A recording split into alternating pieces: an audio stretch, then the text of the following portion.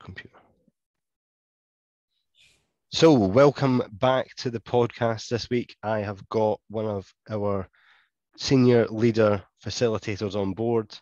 He is in sunny Queensland. He's not mentioned the weather once, he's mentioned it twice. It's a lovely 28 degrees there today. It's actually only 2 degrees here in the UK at the moment, so no difference at all. I have still got shorts on. It is the lovely Steve Lawie. How are you? Good, Jack. Yourself? I am well. I'm well. How are you this morning? Yeah, very well, very well. What weather? What's that? I don't know anything about weather. It's 28 degrees here every day. Yeah. Don't rub it in, Steve. Don't rub it in. It's oh God, I remember that. It was fantastic waking up to that every day. But yeah, if It you is can a very sense lovely part of the world. It's a very lovely part of the world. how's your week Always kicked there. off? Apart from 28 degrees, how's your week kicked off? Yeah, busy week. Busy week. It's always busy. There's a lot of things I'm trying to be across, and probably one of my latest challenges is that I've been recently approached to actually put on the world titles in the yacht club. So that's probably been keeping me busy, along with a lot of client work and the like. So yeah, it's been a pretty full-on week. Getting the yacht club. I do love. I would love to say I can sail a yacht, but I can't. I can get in a tinny butt and go for a little fish. Do like that. Mate, when you come down to Queensland and visit us, I'll be very happy to take you out and show you the ropes, literally, and see how we can go and enjoy the actual beautiful Moreton Bay. Oh yes, let's get that booked in the calendar right now. I think I'm over in September anyway, so we can definitely go out for a little sail and get. I would say we will get a couple of tinnies and enjoy it, but not obviously. We'll be responsible because there is still a limit on alcohol whilst sailing. Likewise to driving, so we'll make sure that we're very responsible on that trip. But Steve, never been pulled over for in the middle of a race while drinking, mate. So there's a hint for you. Well, yeah, yeah, I would love to see an RBT try that. To be honest, that would be absolutely comical gold. But for anyone that doesn't know you, Steve, obviously you've worked in some interesting companies. Obviously, a couple for maybe the UK that might be familiar. Obviously, Flight Centre was one a few years ago. They've maybe not got as much as a presence now in the UK, but certainly probably about 10 years ago they were massive in the UK. Others, you've worked in Suncorp in Australia as well, which has a bit of a global attrition to it. What is obviously your background, and where have you sort of started off? Where's your sort of middle path, and where are you now, I guess? Yeah. It's really interesting. Is that obviously I've currently found myself in lots of leadership positions and lots of working with C-levels and boards and the likes over most second half of my career, I suppose. But where I started off is I was never actually seeking leadership, but when I was actually a kid and had a group of friends around me and stuff like that, I tended to find that I ended up being the one which was organising activities and sorting out squabbles and that type of thing. Yeah. And I was probably also the person which got the group into trouble. All right. Yeah. Anything we can talk about, Steve, or will we keep that off record? Yeah, keep that off record. Okay. Definitely not. Yeah. But it was also probably the person which helped the group to get out of trouble. Yeah. Well. That is the one person that you need in that situation. Absolutely. So thinking on the feet, being able to deal with all kinds of different situations and that type of thing. And probably definitely a bit of a trait of rebelliousness about me, I think, when I was a younger person. And I suppose when you talk about the leadership side of things, the daring to be a little bit different and to be able to take risks, let's say measured risks in modern terminology. We probably didn't know what we were doing at that particular time so much. And also, not backing down easily and the like. So some of the I suppose I was developing some of the leadership strengths that you need when you start to go out into the real world and go into organisations and start to encounter all sorts of lovely different people. Oh yeah, absolutely. I kind of like equate this also. I'm a bit of a keen gardener as well, and some of my inspirational people have been gardeners, including one of those being Dame Elizabeth Murdoch. And she has an absolutely magnificent garden down in Melbourne called Cruden Farm.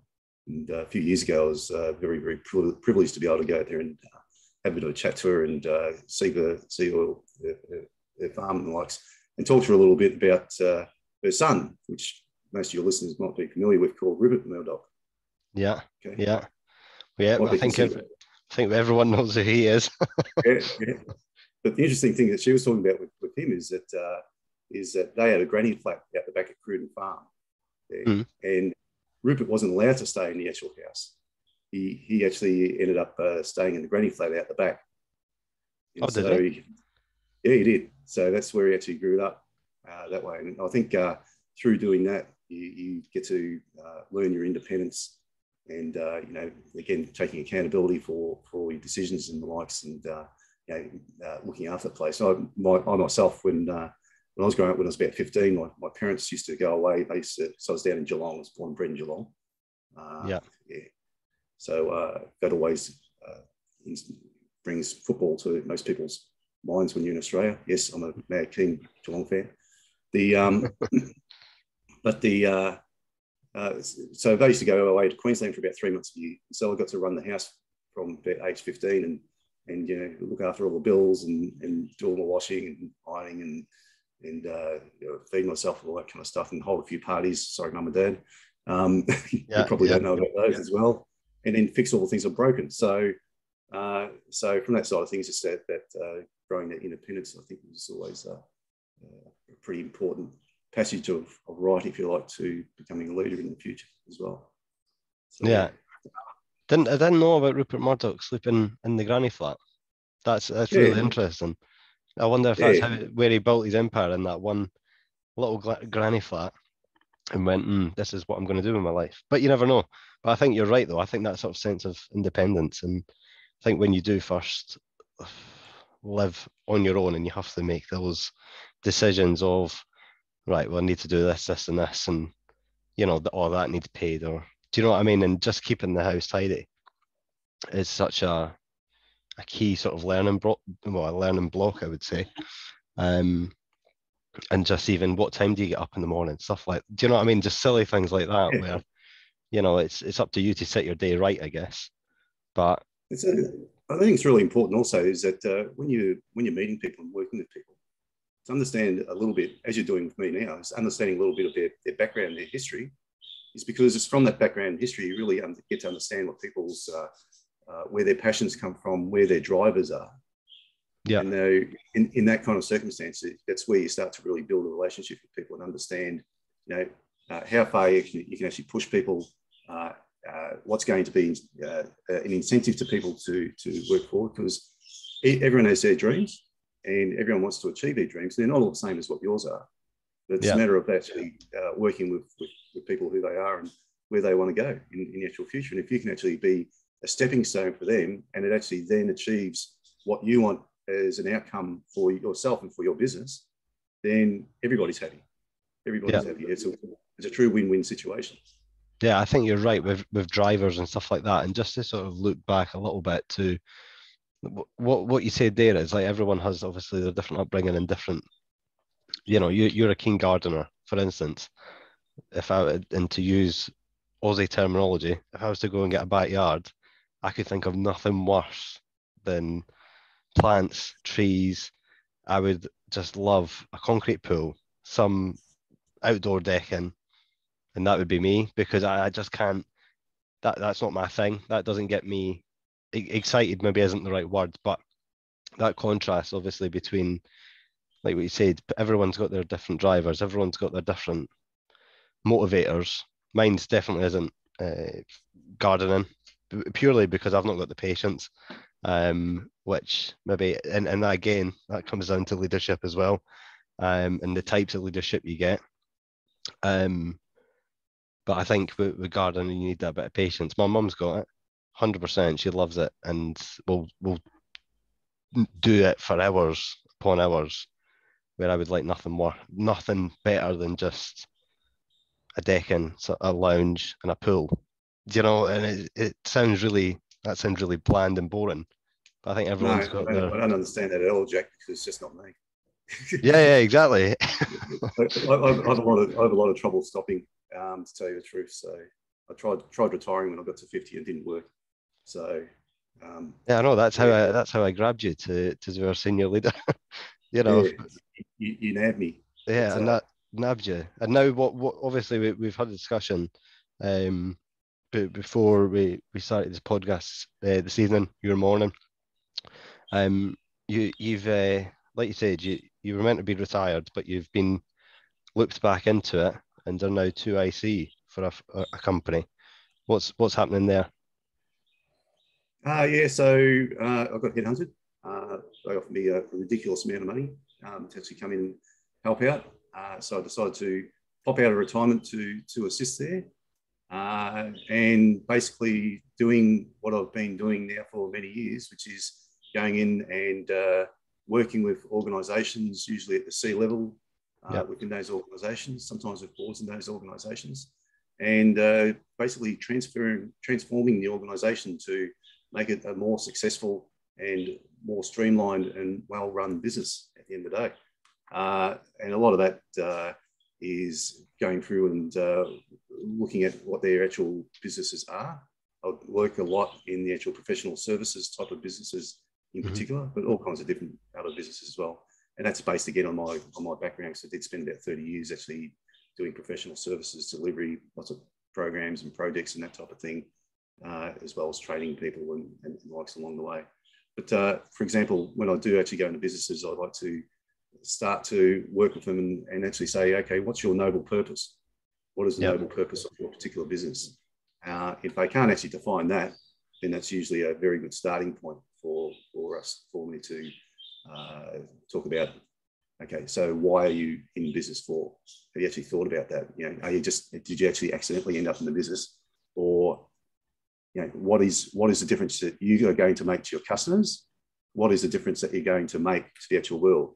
And in particular, that's really important as the world evolves, because the new generation coming through does want a noble purpose. They do actually want to know why they are making a difference to the world, why they are making a difference to the customer. And if you can look into that, that's a very, very powerful message. And it's also very powerful and clear for the messaging back to anyone which is going to engage with your business, whether people are looking to acquire your business or whether you're looking to acquire other people as well. So it's good. The noble purpose is really, in the summary, it's a glue that holds a company together. It's a shared purpose that everyone can understand and to run with. Yeah, well, that's one of the things that, well, we discussed it briefly about customer experience and why I'm so keen for it. And we've had a couple of setbacks, you know, which any company I think does, but I think you need to obviously, like what we said, you know, it's how you react to them and what you want to do, and how you want to commit to how you deliver, I guess, for me, a good customer experience. Another thing is the values, which I'm in the process of setting up, which I think is something now that a lot of businesses really adhere to. And I think not just for me, but how I want the business to run and deliver content, you know, over the next 5, 10, 15, 20, however many years I'm involved.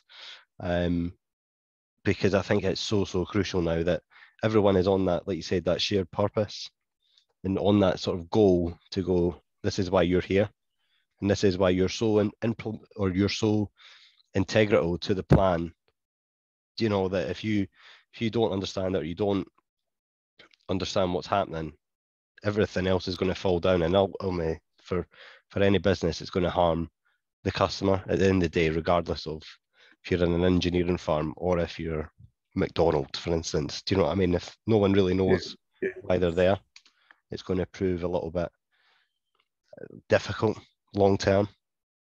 And especially when you talk about in the senior leadership aspects, you talk about like noble purpose. Well, that actually provides you a framework that you can start to make decisions about it well. So every decision should be supportive of the actual noble purpose of your organisation. So you mentioned Flight Centre before. Do you know what their noble purpose is? Do you know what their actual purpose statement is? I don't know, but I think I've maybe seen it I think I've maybe seen something on this in the past, but if you could elaborate, that would be. Yeah, that's cool. And Screw Turner, because I've had lots of conversations with Screw Turner, Screw Graham Turner, which is the CEO Yeah. and founder. So theirs is to open up the world for those who want to see. Yeah. Well, yeah, I guess that was definitely what they done, Yeah, because absolutely. they're still big in Australia. I know they've got a few in the UK. They had one in Edinburgh. They might still have one, but they did have a few. But I've done a couple of bookings whilst I was in Australia with the flight centre, and you can actually never fault them. I've done one booking myself, and it was an absolute nightmare. So that's why I reverted back to type and got the old travel agent to do it for me, even though I was one, which probably doesn't give myself very much justice. And the poor people I sent on holiday, hopefully it sent them to the right country. But yeah, Flight Centre was massive. I applied there numerous times, got kicked back every time. Maybe it was because I didn't maybe pass their, which country is this, Spain or Italy? And I just, it might be Italy. Benidorm, yeah, that's definitely Italy, isn't it? But try being in Australia. It's a little bit further away to get to those places. Well, yeah, it takes 2 days, doesn't it, Steve? That's right.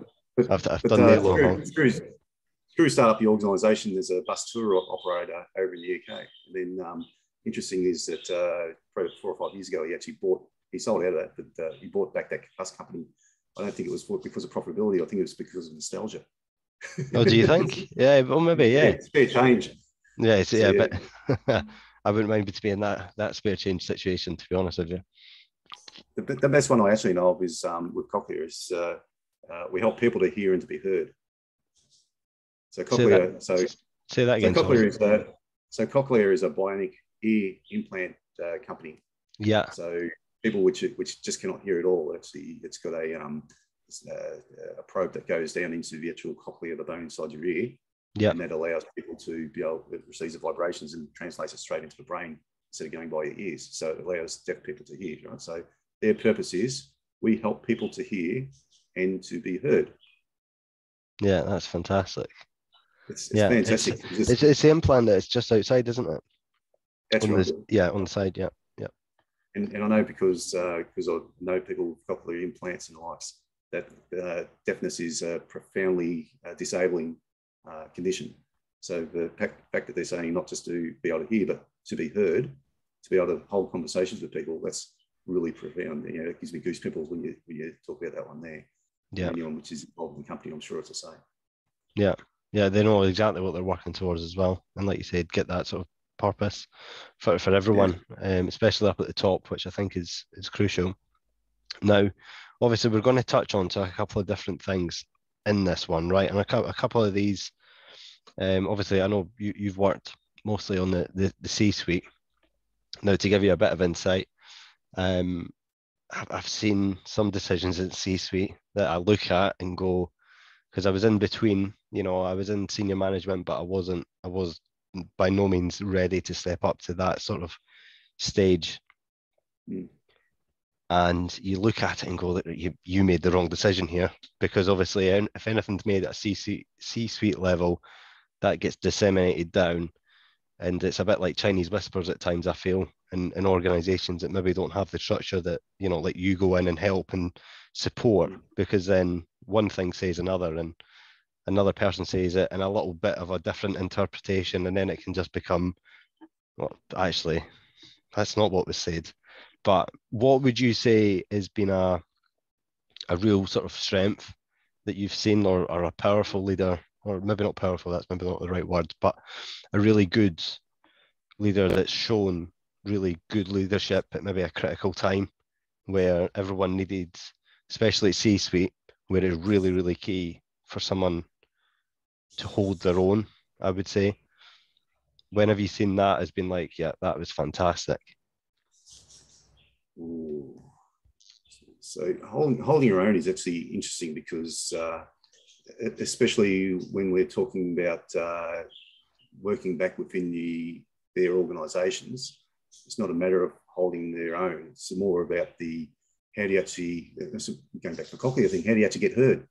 Yeah. In your organisation, it's a bit like you were saying there before. Is that how as a C-suite person, do you get your message out to the people which you're working with for the rest of your organisation so that they can understand that they can be on the same page as what you are, and then as a result be incentivised and to actually put in place the programs that you are really asking them to do. Yeah? Yeah. Yeah. So what we're talking about here at the end of the day is communication. Yeah. And what is the right way of actually setting up the communication. But before the communication comes the aspiration. Yeah. So, yeah. Didn't look at it that way. Yeah. So when you're talking about leadership, the C level, it's not just, so we now have a purpose. There's a couple of things that I fix behind the actual purpose itself, which is the values. So what are we as an organisation? What is our group in the organisation? What are our values that we want? What are our values? What is the thing which is the non-negotiables, which are key to how we're going to behave and how we're going to treat our customers and ourselves within our group, within our organisation. Yeah. So we talk about the purpose. I look at the values there. You'll tend to put a charter behind that to say, in addition to those values, what are we then good at? Mm-hmm. Yeah. How do we actually go about doing that? If you get those building blocks in place, then you've got the start of how you can actually communicate with your people at the end of the day. So you work your way through it. And get it out there. Yeah. And I think the values are super important to make sure they're known and understood, because like all management, the test of management isn't what people are doing when you're looking over their shoulder. The test of management is, what are people doing when you're not looking over their shoulder? And if I can, in particular, as a C-suite, you want to be able to step away. You might be focusing on an acquisition or the likes. So you need to actually have the ability to step away from your business and to allow the business to still operate, and for the initiatives that you've started to continue and to be put in place without you being there for periods of time. Yeah, so that's your job. That's your job, is to set the strategy, set the direction, and then allow people to enact that going forward. Yeah, just sort of enable that trust in the team to just get the job done, or the task done, or the project done, without you, like you said, having to look over the shoulder and go, why is that not done? Why, do you know what I mean? That because I think we've all maybe had a manager like that at some point in our career, probably early on, I would say, maybe not actually, in some cases that I know of, but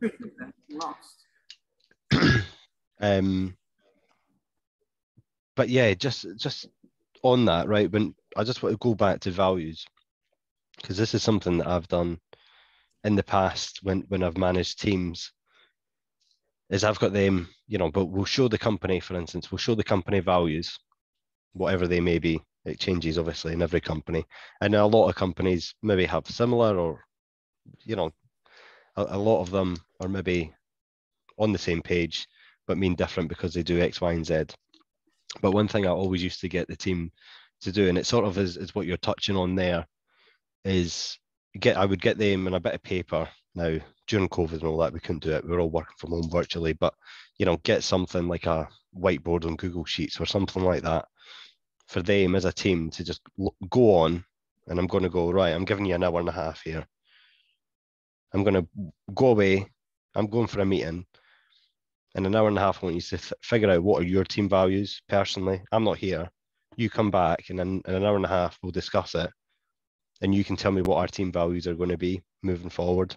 And I always used to get that done really early on, first, second week, to implement a bit of not accountability. And I think, I'm sales through and through. But for me, I used to be able to go, for instance, if someone was late consecutively, how does that impact the team? Not just you and your target, or pardon me, Steve. How does that impact you? Or how does that not just impact you, but impacts the wider team, which then obviously impacts me and then my wider team? And it was really interesting because once they done it, and you go, right, have you looked at your team values? I never, people are late. People have issues that, right, sorry, I was late. This happened, whatever. Right. I'm fairly not laid back is maybe not the right word, but I'm human. Everyone's late. Everyone has an issue. That's fine. Second time, right. I wouldn't even say anything. I'd just say, go and have a look at your values and come back to me in half an hour. And they'd come back straight away and go, Jack, I'm sorry. I'm just like, no, you don't have to say sorry to me. You have to say sorry to the team. And then Yep. you wouldn't see that happen again, ever. And it was a really interesting thing that, and I can't remember where I seen it. I seen it in, I don't know if it was a leadership book or something like that, but I remember doing it. I think it was a Mike Wingberg book. I think I've brought him up previously, where no, sorry, it wasn't. It was well, for Oz, it was a soccer manager who manages Burnley, Sean Dyche. He got his Yep. team to write out the values of what they were, and I think he gave them a few months. Obviously, in corporate world, you don't have that much time at times, depending on contract length or whatever that may be. So you have to implement things pretty quickly. And I've done that, and I've done it ever since. And the impact you get from the team, because it's such a basic and it's such a small thing, but it makes a massive impact. Like you said, it's about just getting the job done. So I Yeah. don't So know. I'm probably looking one level even above that. So um, I definitely ascribe to that, and I definitely set up with the teams, and that's one of the things that I get my teams actually set up. I call it something different, slightly different, because I'm also a little bit from the agile world as well. As I was doing agile kind of work before agile was even invented. It's called RAD in those days. Yeah, I refer to that as being a social contract where all the team sign off with each other about this is our way we're going to work. This is our behaviours are going to go off and the likes. yeah, With the values, it's a deeper thinking behind that. And probably one of your previous guests said that he had a crush on Brené Brown and her Dare to Lead book/training there. I think I've got a similar crush on Brené because she's quite inspirational in the way she actually goes through and allows people to teaches people to be able to what she calls rumble with vulnerability. So it's able to reach into people's personalities and getting people to be vulnerable. She's very big on the actual values side of things, on trust and the resiliency, which she calls learning to rise. All these are very, very important traits, especially as you get up through the ranks in management. Those particular areas in particular, they become more common yeah, and more difficult. But one of the best things I actually did, and I'll let you into a little secret here, I'm not a big person for putting inspirational words around the office. Some people put up, motivational terms, all this yeah, kind of yeah, stuff. I've only got one thing which is stuck up around the office, and that is from my analysis on myself from Brené Brown on what my values are, what my personal values are. yeah, And this is a very, very powerful experience. I do recommend that people do it for themselves. They do it for businesses. And that's why I do this in businesses. I've done it at the Yacht Club, which I'm sure we'll probably talk about later. And basically the secret here is people have lots of different values, but the hard part is to distill them back and bring them back to just two. yeah, yeah, What yeah, are your two values? What are the two core values that drive everything else that you do? And the important thing about values is that you won't change your values. You can't change people's values. They are what they are. And yeah, so it's a matter of understanding and appreciating what people's values are. The same with your organisation. What are your organisation values? And sticking to them, because you're not going to move those. And it's also a good litmus test for say, once we understand what they are, if your values aren't aligned with those of the organisation, then maybe you're not working at the right organisation. yeah, Maybe there's somewhere else that is going to fit your values, and it's going to be less stress on you if you go and work for another organisation, which is better aligned to your values. yeah. No, do you know what? I 100% agree with that. I remember watching and I've mentioned this previously, a Gary Vee video. And I remember he said something, and it was at a time where I just recently came back from Australia, actually, and I went through the entire interview process. This was before the business was set up, via Zoom or something similar at the time, and phone calls and stuff like that. And I think it was a 4 or 5 stage interview process. Got to Edinburgh, I think 3 days later, I was in another interview with them, probably not fully recovered from jet lag and things like that. And you got the role and you were given a spiel. And I thought, right, fine, let's just give it a bash. And probably by about week 3 or 4, I sat there and go, nah, this isn't for me. And I think it takes a lot, like it takes yourself, because I think a lot of people go, well, it's a job, I need to get into it. And I'm very much, if this isn't going to help me, or for me mentally, or you just know I'm not giving you anything, you're not giving me anything. This is a time for us to part now, and you'd rather rip that band-aid off quickly and fast than let that sort of scar just heal over, because at some point you're going to graze it again and the wound's just going to explode. But yeah, I completely agree. I think I've worked with people who maybe didn't probably understand the values of certain organizations, and you could just see how miserable they were, and I'm not saying that, by the way, that it was all the values, because that's not always the case. There's other ways that maybe they can be unhappy, but it was just the job wasn't for them. Pure and the problem there is if they're unhappy, then it's quite likely that the people which are surrounding them won't be happy as well in that organisation. So I'll just touch on this part, because I didn't mention it before. So part of my retirement is that the club which I've been part of, the yacht club I've been part of for the last 10 years or so, approached me and asked me to take on the role of Commodore, which is the CEO, if you like, for people which aren't in the sailing fraternity of the club, which was really lovely for them to do. And I felt that I could really make a big difference there as far as the club is concerned.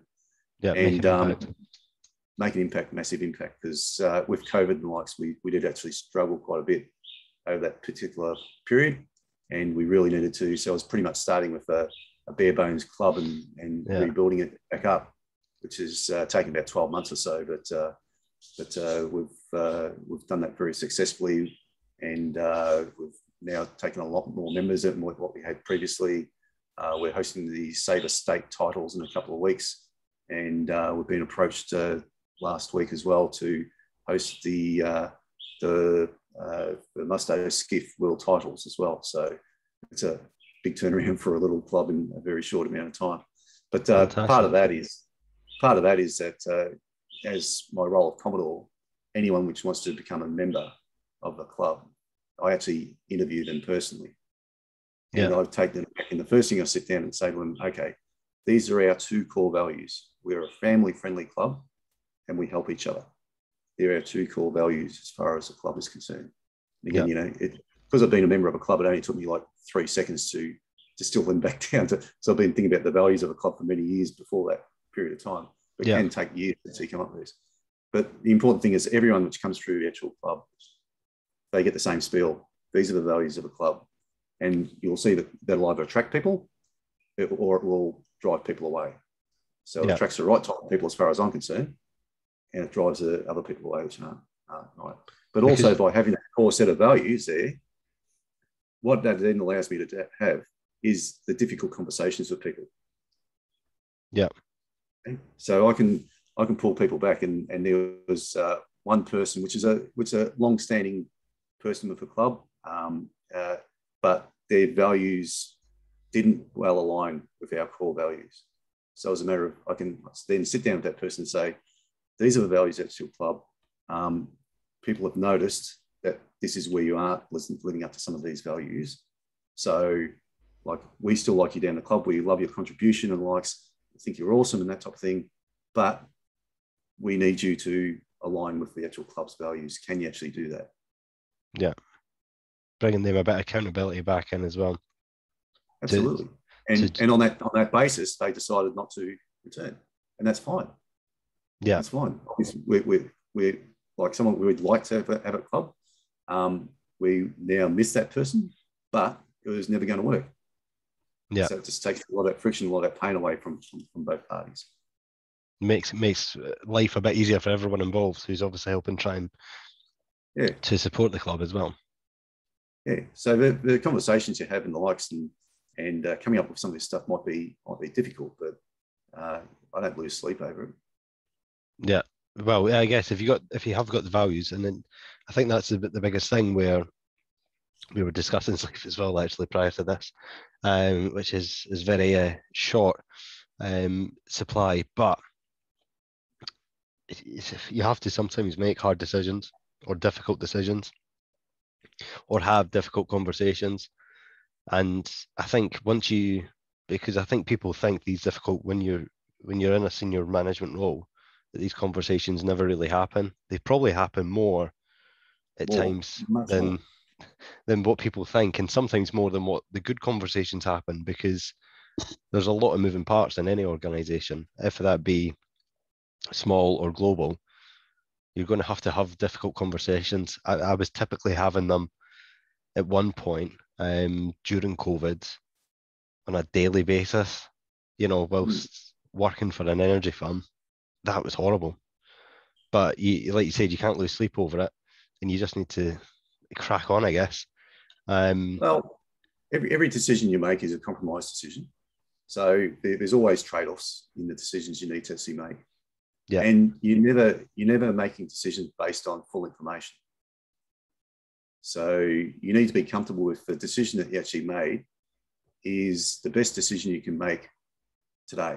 Now, some of those decisions will be, we need to actually get more information before we can actually make the decision, if the time frame allows for that.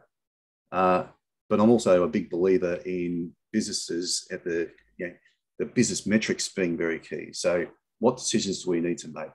What metrics do we actually need to gather? Or what metrics do we need? What KPIs do we have, which are going to assist with us making those decisions? Where can we actually get the data from to be able to support that, to be able to calculate that KPI? And what processes do we need to put in place to make sure that the quality of that data that we're gathering is reliable, so that we can rely on the actual KPI that's been measured? And then that gives you the information, and then there's a whole bunch of other stuff, obviously, that goes into making a decision.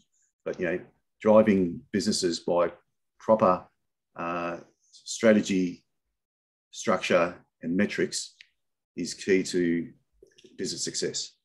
Yeah. Yeah. Well, it's in, that's the only thing I've ever sort of known, to be honest, because in sales, everything is driven by metrics and KPIs and right. So you've got 1 in 10 conversion. So if you phone X amount more people a day, you're going to get X amount result. So I think from my point of view, and even from the business point of view, you need to know what's happening. And yeah, I think I think you're right. I think sometimes, like you said, sometimes you need to find out more information. Sometimes that decision has to be taken, and sometimes, like you said, you might not have the full picture at times, which sounds hard for people to maybe, if you've never been in that situation, or if you're listening to this and you've never been in that situation. The easiest way to describe it is, if you're lost on a road, you either pick left or right, and one's going to be the right decision, and one's going to be the wrong decision. That is the way sometimes you have to make business decisions, and sometimes it works, sometimes it doesn't. But I think, like you said, I would much prefer to have, like what you said, and to use my analogy of lost on a road and you turn left or right, you'd rather you had your map, your compass, your whistle, your torch, your GPS all there to make that decision to go, actually, it's better going right. But sometimes that's just not the case. Well, if you don't, and you're at a crossroads there, and you're going to Damascus, maybe you look at the road and work out which one's been more frequently travelled. Yeah, or you could do that, Steve. Yeah.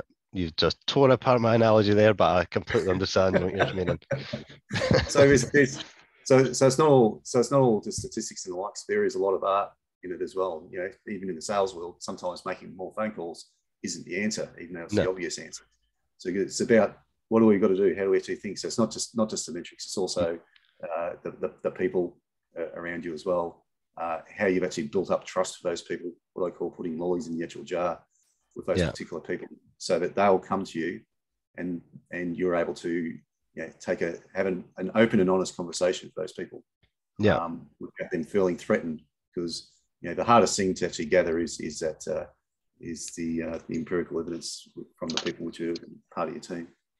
Yeah, 100%. If you tell any sales leader though, if you said that, I could guarantee if we got a room of 100 people and you said that to them, they'd say, no, if they just pick up the phone, they'll get more sales. Where I look at it in a completely different, probably because I've had to do so many different roles in the past few years. Yep. And look smarter, not harder. Yeah, I just think the script needs to be changed. Yeah, what are the customers saying? Yeah, what are the customers saying? That's one of the things. Like, what is actually the feedback coming back, and you get the usual stuff from salespeople, but sometimes it's a training error. Sometimes it's actually you're not speaking to the right customer about the right thing. Yeah, exactly. As a data point of view, what are you doing? What time are you calling them at? I can't phone Australia at 9 a.m. UK time. Otherwise, I'd have some really, pardon my French, pissed off people. Because if I'm phoning directors and CFOs, CIOs at 8 o'clock at night talking about a leadership event, I can tell you I would get 100 people that just told me to jog on, mate. Like, it's 8 o'clock at night. But yeah, you're right. It's all about gathering that evidence, making sure that there's a strategy behind it that makes sense for everyone. Now, obviously, on the back of that, then, what has maybe been a time where there maybe wasn't the strongest leadership, or maybe, I don't want to say worse, but like the time where it's like, that wasn't fantastic, that wasn't very well thought out. Have you experienced a time where you've seen that in a sort of C-suite senior management level? Yeah. It's a really good question, and obviously I can't give too much detail to protect. I know you can't get. We have to be diplomatic in these situations. Absolutely. But probably there has been a situation over my career, and I suppose I'll talk about the personality a little bit rather than the situation, because it's probably a little bit less obvious to things. But where you've got a personality type where the C-suite thinks that they have all the answers, and so they just want to download to you without actually listening, rather than actually listen to what you're actually saying. So that two-way conversation, and I've seen this happen on multiple occasions by C-suites, and especially like the best C-suite people are the people which are able to have that 30-second lift conversation with the janitor and get something meaningful out of it. Yeah. 100%. 100% agree with you on that, and I will watch what I say, but I can probably go into a little bit more detail, but I will keep it very short and sweet. I've been in numerous conversations with a couple of different C-suites. Well, so you're having to present back to them on a weekly basis about X, and I won't tell you what X is. And you'd sit there, and the most ridiculous question would just go at you without even really listening to what was going on. And they're telling you, well, this is what this means, and this is what, and then you're having to politely, and it's very hard for someone like myself, where I'm maybe sometimes a little bit too direct at times, and go, actually, no, that's not really the case. This is what that means. That's not what that actually means. And this is what this means. And it's so infuriating, because it doesn't get you any further. And again, in that situation, if you're not a C-suite, you have to really watch what you say, because it can't come across as patronizing or demeaning to them. It's like sort of the only way I could describe it is being in the army, I guess. Do you know what I mean? You can Mm. never, if you're a rank below, you can never Yeah, tell question the answer. rank Yeah, above that they're an idiot in front of everyone. You have to sort of yeah, tell them behind closed doors or to the side, going, actually, I think this is how you do it. And it's one of those situations where I think the more times you do it, the more tactful you get. But that's where why do you think they do that though? Do you think it's a sense of insecurity, or do you think it's they just want to know it all? That's their type of personality. What do you I think think?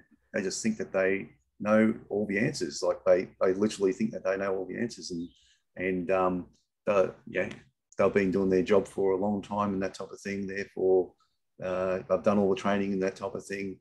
But we all know that the best ideas come from the people which are on the coalface, and they're the ones which actually knows what's really going on in a business. I do very much encourage C-suites to still walk the floor. You know, something that they probably did when they were working their way up through the ranks and being managers, but just walking the floor and have a bit of a conversation, let people know a little bit about themselves. Yeah, Because what that then does is makes them more approachable. yeah, 100%. Makes them more approachable. So people are comfortable. Anyone in the business should be able to talk about the right things at the right level Yeah, to a C-suite if it's actually put correctly and in the right way. Because obviously, the other thing is that you're always time poor. yeah, So management of your time is absolutely critical. The people which are successful in C-suite roles do manage their time really, really well. And so you need to be respectful of that, but it doesn't mean to say that you can't get yourself heard, you can't get the ideas across, but it may be that you need to just put it into an email format or a presentation or something like that, something very quick. Point form, very digestible, very quick. And if it's something which is a good idea, then I'll come back to you and dig into it a little bit further. yeah, 100%. I think, yeah, and I think we said this again before, I can sometimes ramble. And sometimes for me, I just need to put in an email. Now, that can be to myself, just so I know, right, that, this is what I need to go into this meeting and say. And I've done that numerous times, if that be written down, send an email, just to make sure that, right, this is what I need to cover, this is what I need to do, this is actually what I need to get out of this meeting. Because I think like you said, because sometimes you can just be back to back constantly, and it's a bit different now for myself, but Yeah. But if they're walking the floor, then you can stop them on the way past. Yeah. But it's like you're literally a 30-second pitch. And I've done a lot of coaching, mentoring of younger people as well, working their way up through management wise. And one of the first exercises I get them to do is to have the elevator conversation, literally in the elevator as you're going up with people. Practice this. You want to, if someone says to you in the elevator, so what do you do? What's your answer? And you got however many floors there are in your building to be able to get that answer back out and to get them to understand what it is that you actually do. It's a really good exercise for people doing. So that's the same thing with, if you see suites coming around, looking for, doing the floor, how's it going? What's going on here, etc. Then you do that 30-second pitch. You talk about flight sim before. Screw does that. Screw still walks the floor. Screw Turner. Yeah, I think honestly, I think it's so. Again, when you come down to approachability, it's sort of, I think, if the top level are doing it, because I think it's difficult if you're trying to do it in middle management and trying to implement new ideas that maybe, as an organisation, culture-wise, it's maybe not in place. But if the top are doing it, that travels down. It's like, good habits travel down and bad habits travel down. And I think if they are doing it, it definitely makes a massive difference to the entire sort of business unit, because again, it comes back to the values about what's the purpose, what is everyone working towards, and if you have that from the very top, it makes life so much easier. Or in my opinion, it does. And it shows care for your people too. That's the other component of it. And that is a massive, massive thing. I think that a lot of businesses, I'm not saying businesses didn't do it previously, but I think now with COVID, they've seen that maybe people's values have maybe changed. There'll be millions of people that were working hundreds of hours a week, and they've said, actually, no, I want to spend time more with my family, and they've made that decision, and they'll work around that to make sure that they're still doing their job to the best of their abilities, but they've got their limitations now. And I think that comes down to, like we said, just caring for your people, and that does start from, like you said, if that be a 30-second conversation, because you don't know who you're going to meet on that floor, Lauren, do you? Do you know what I mean? If you are a C-suite, they might have an idea that you can go, actually, that's really good. I want to come back to that guy or that girl and get a bit more information on that.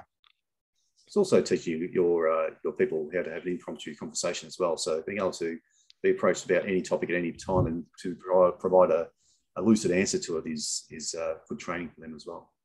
So, yeah. In my younger days, I wasn't very good at that, but now, yes, learning. But obviously, we've mentioned a couple of different things. Obviously, has there been anyone that has maybe influenced? Now, I know you didn't obviously aspire. You started at the start. You didn't want to. It wasn't something that you went, right, I want to be a C level at 15. You didn't go into that. But has there been anyone that you followed or looked at over your career or worked with that has maybe been a bit of an influence to you? It was interesting is that I was doing IT things from the age of 15, development stuff for people. So by the time I got to university, I already knew that I wanted to move into management. I moved into management at 23. It's been doing that role for a long time. So where we look at influences and I suppose external influences to the people that I've worked with, because I've had plenty of inspirational people along the way. And in particular, I've worked for a couple of Australia's greatest IT entrepreneurs, and I've learned so much from them and having dinners with them and spending time with them. Lindsay Catamol, which is the CEO of Aspect Computing, which was my first job out of university. She was able to, she listened so well that I remember she could recall word for word conversations we'd had 10 years earlier. stuff like that. It used to freak me out. It was just a photographic memory for that type of thing. I'm not an avid reader of books, but I do a fair bit of traveling. So I do a lot of audio books on tape, which I just get from the library. So it's nice and cheap. Yeah. But author-wise, I like Peter Fitzsimmons, which he's known for rugby in Australia. But he's actually one of Australia's best authors. And basically the types of books I like to read are autobiographies about inspirational people and the likes there. So there's one good one which he wrote on Mawson, which is an Australian explorer. So he's an Antarctic explorer. He conquered Mount Erebus, found the South Pole, South Magnetic Pole and the likes, and just talking about some of the ways that he was able to make decisions. His book there included all the Antarctic explorers, and Mawson was one of the explorers as part of Scott's team. Okay, a great English explorer. And Scott, as everyone knows, ended up dying on one of his journeys back from the South Pole. But a couple of his decisions that he put in there about favouring ponies over dogs and being able, and when to turn back, even though he's within sight of the pole, he should have been turning back and stuff like that. So what are the decisions that we've made in there? He's another one of his books, which is James Cook. So Captain James Cook was one of the most inspirational people in history. A guy who's worked his way up from obscurity into being one of the when you talk about the navigation side of things, took everything that was in navigation, learned all that, built on that, became better at it. But his man management. So you get a boat, which is a tiny little boat, shove a whole bunch of people on it, and spend a couple of years at sea. You're talking about I would do very well. And continuously learning how he actually changed how he actually approached new people on new lands. It was completely revolutionary in his time. Very much a calculated risk taker, and unbelievable planner. So if you look, someone that was in boats like myself, just the way that he actually went around this decision of choosing the bark as the type of ship that he's going to use as the Endeavour when he was coming down to Tahiti and then around to the Southern Ocean. even though it only travel at 4.5 knots. It was a very, very slow boat. So why do you actually choose that boat? Is because if you actually end up running onto a reef, which you're going to do when you're an explorer, as you did do up in the Great Barrier Reef in Queensland here, you've got the best chance of actually surviving. So it's a shallow, blunt nose kind of ship. So it'll just roll onto the actual reef without scraping the whole bottom off and making big holes in the actual boat. Right? Gee, this is way over my boat knowledge. I think. Yeah, but like it's just the way he actually thought about it, and the fact that he put lightning chains on the ship so that it didn't lose the mast to lightning, because it's hard to find wood in the middle of the ocean to replace your mast. And then obviously the whole thing about the sauerkraut and making sure people had all the right diets so that they didn't get scurvy. So he had one of the highest record retention of people not dying from scurvy or other diseases. Very clean, everything was clean. If not, you got whipped, right? So that was talk about the carrot and the stick, call it the sauerkraut and the whip. So that's why he ran his ship very hard on making sure people were doing the right thing. Yeah. So big values on getting there and making sure he's got there with his people. So then probably. Sorry, Steve. I'll let you go. Sorry. And then probably the other one which I like is autobiography is John Howard. So John Howard's autobiography, and it's actually called Lazarus Rising. And it's really, Lazarus Rising is really a testament to John Howard's resilience. So John Howard, probably for your English audience, is Australia's second longest serving Prime Minister. And he had a lot of significant achievements during his time, such as the gun law reforms, Port Arthur Massacre, during the Port Arthur Massacre, introduction of the GST into Australia. And one of the things he's very passionate about, because you talk about his values, and his values is really about doing the right thing for Australia. And so he showed excellent leadership traits through understanding what his values are, understanding what the people like. So one of his big catchphrases is that the people are always right.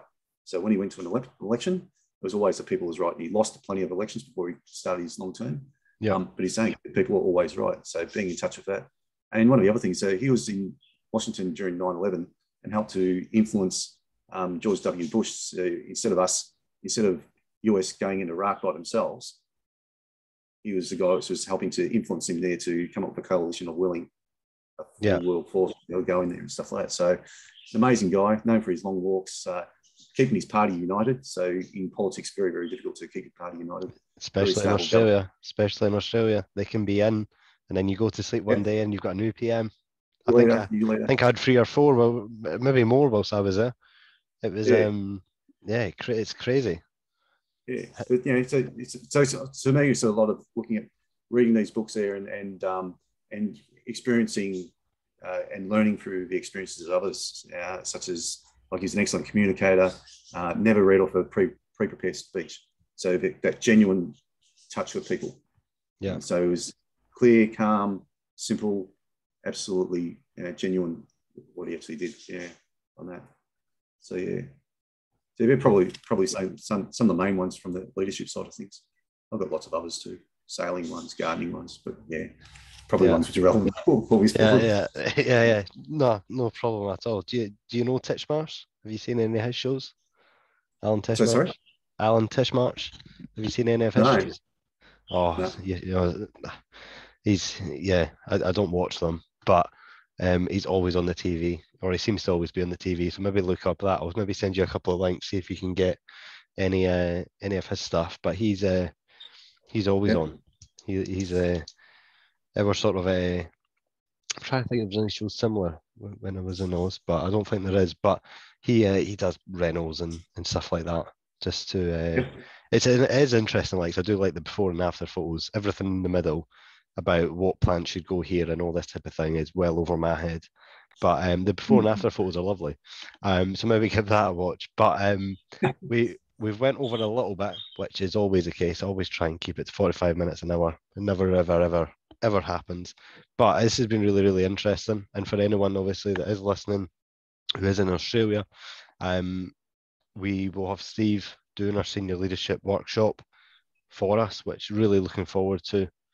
Be good to get obviously people that you don't have to be in a C-suite role to come along and see it with Steve, but people that are maybe in that transition phase of moving up and trying to transform themselves into being the best sort of rounded leader, then Steve will be your man for this if you're moving into the C-suite level. And we'll release some details on that shortly. But Steve, I really appreciate obviously you coming on, taking the time out. What's the time now for you? Because I know it was a little bit earlier because obviously you're up in Queensland. Yeah, it's coming up 8:30 or so. 8:30. No, that's late. We get up at 5 in Queensland. Pardon me. Yeah. Well, do you know what? It gives me too hot. I can get on the phone and get some of these C-suites on the phone now for Queensland, which is always a bonus. But much appreciated. I hope obviously someone, even if it's one person out there has got something out of it, then perfect. That's all I can ask for. But Steve, really, really do appreciate your time on this one. Much appreciated. And thanks for listening to the podcast, everyone. It's been fun, Jack, and looking forward to catching up with some new trainees at the senior leadership workshops. Much appreciated, Steve. Glad I got you, tied you down. But yeah, much appreciated. Thanks for listening to the workshop. Thanks for listening to the workshop. Talk about outtakes there, eh? Thanks for listening to the podcast. It's late over in England, I know. I know.